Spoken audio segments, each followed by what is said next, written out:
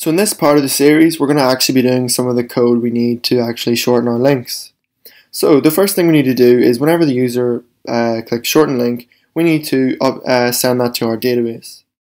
So the way we're going to do that is we're just going to say if is set post shorten, then we're going to just put a comment here, insert link into our database. So to do that, what we're going to do is we're going to use MySQLi prepared statements.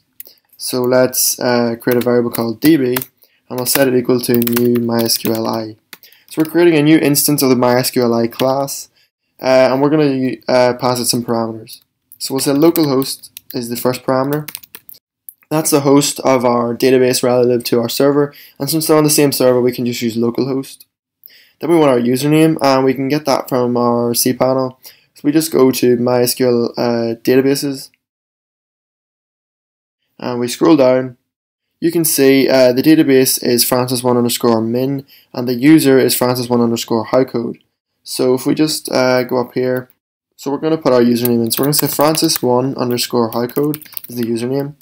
Then we're going to put in our password, and we pasted it into this file. We've pasted that in there. And finally, we're going to put in our database name. So that is francis1_min. So let's just upload this and see, do we get an error? So go to our page again, we're going to refresh. We don't want to resend the data, it makes no difference at this point, but we'll just refresh and you can see we have no error. If there was an error, since this is a production environment, we would just see a white screen, but because there's no error, then everything's working. So now that we have our instance of our MySQLi class, we're going to prepare a MySQLi statement. So the way we do that is we say, we create a variable to hold the output of all this. So we're just going to say, call that result, and we'll make it a string for now. Then what we'll do is we'll say result is equal to db, and to access a member of a class we use the arrow operator in PHP. So we're going to the db class and we're accessing a function called prepare. And here what we're doing is we're passing the MySQLi query. So here we're going to say insert into, and our table is called links. So we'll say insert into links values, and we have 3 columns in our database. As you can see here, we have 3. We have ID, URL, and title. So let's put ID, URL, title. So for ID, we can leave it blank because it's an auto-incremented value. And for URL, that's when we're going to pass data to. So we're just going to put a question mark here.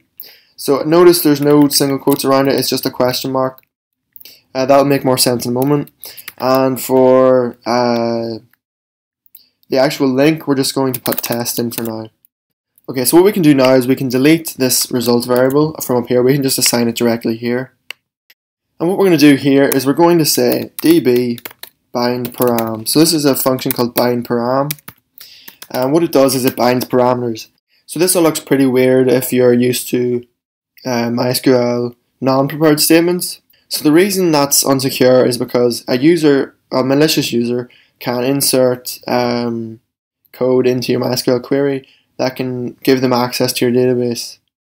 That's if you don't escape things properly, and escaping things can be bad because it can end up with your data getting all messed up and things.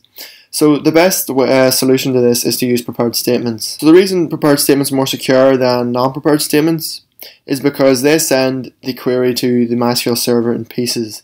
So the first thing they send is this query, but every time we want to put a variable in, we put in question marks. So the question mark is sort of a placeholder for the variable. And what happens when this gets sent to the server is it expects the parameters. So we need to send the parameters, but since we're sending them separately, we don't need to escape them because this string and the parameters never actually mix. They never interact with each other. So an attacker never has an opportunity to insert malicious code into your MySQL query. So as I said, the question mark is a placeholder for a variable or parameter. So since it's a placeholder, we can't actually do anything without being told what the placeholder stands for.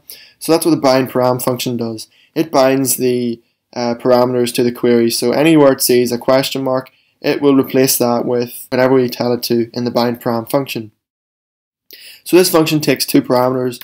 It takes the first parameter tells what type of parameter it is. So to say that we're sending a string, we just put an S in here, and then we put a comma, and then we pass the actual variable we want to send. So in this case, it's post, and we want to get URL to shorten. And finally, all we have to do is say db execute. And this is it. So because we're breaking the query up into two separate pieces, whenever we execute the query, it doesn't matter what the user puts in here, whether it's malicious or not, they won't be able to interact with this actual query above here. So they won't be able to insert malicious code into our query and mess up our database. So now what I'm going to do to see if that worked is I'm going to say echo done.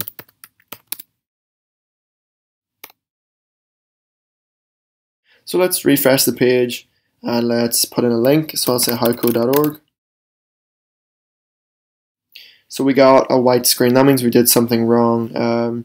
Let's just check, did it get inserted into the database? So it didn't. There's 0 rows returned. So the reason for the white screen was actually because we need to just change this to result.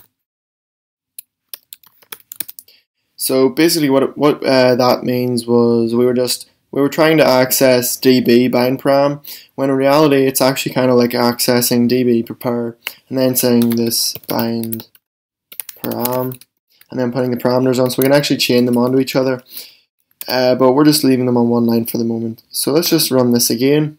Let's just hope it works this time. So let's refresh, put in howcode.org. It says done, we got no errors. We click browse, and you can see it returned 1 row. So that's it for this video. Don't forget to like, comment, favorite, and subscribe, and I'll see you next time.